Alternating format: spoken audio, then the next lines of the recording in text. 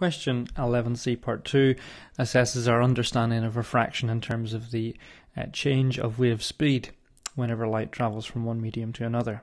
And the key thing here is that light is travelling from the glass into the raindrop, which is water. And so because it travels in that direction, there is a change of speed.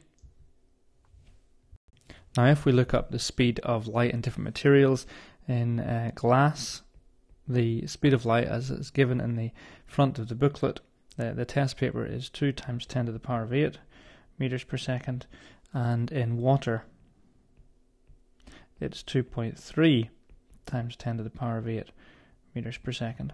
And so therefore when the ray travels from the glass into the water, the speed increases.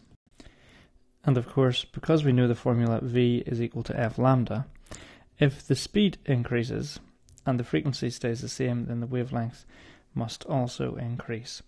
And so we can say as our final answer, the wavelength is greater because the speed is greater